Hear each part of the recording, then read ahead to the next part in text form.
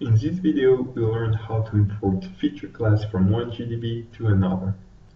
First, I downloaded the Geodatabase that is stored in the folder for my exercise.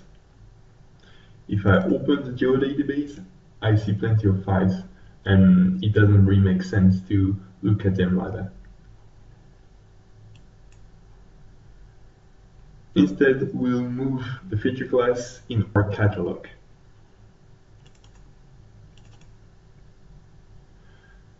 Let's say I want to move some layers from Project GOG Geodatabase to Population at Risk Geodatabase. To do so, I click on my first geodatabase. I copy the feature class I want.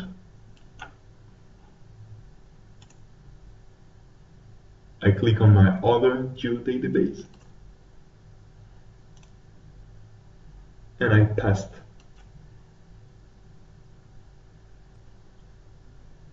We can do the same if the layer or the feature class of interest is contained in a feature dataset.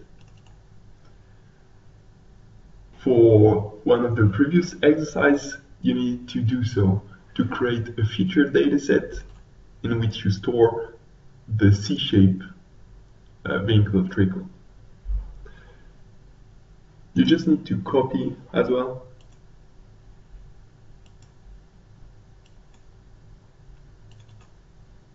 And paste in the other database.